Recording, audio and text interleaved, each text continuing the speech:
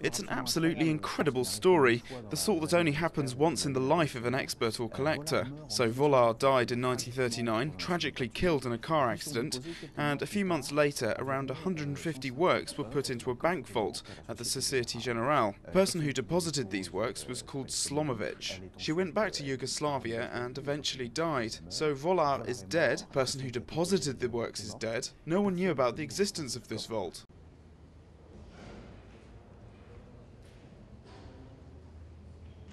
40 years later, the bank decided to reopen the vault to pay off the storage fees and discovered the treasure.